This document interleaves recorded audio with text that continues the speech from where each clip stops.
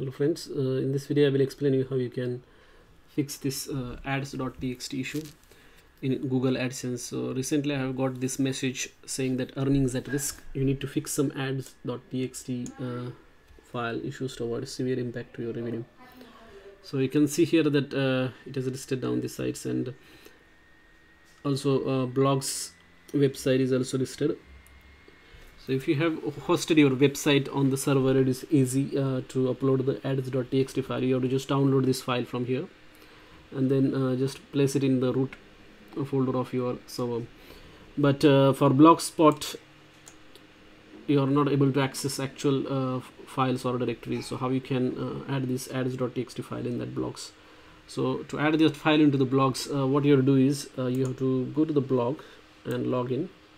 So what I'm going to do is I'm going to go to this particular blog, then you have to log in there, go to the design of your blogger.com, and then you have to go to the settings. In there, click on search preferences, and there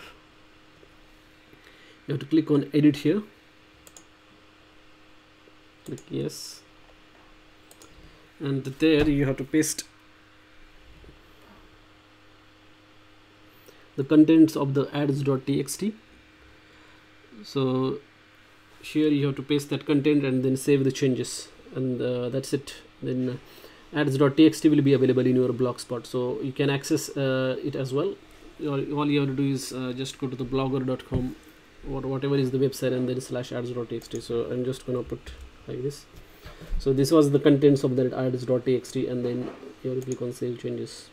Once you do that, you can go to that particular URL as well. So if I click on view blog, and just here you have to put ads.txt, you should be able to access that. That's it. That's how you can fix this issue in Google AdSense. If you do not fix that issue, then you may lose your earnings. So immediately you have to make those changes. Thanks for watching this video.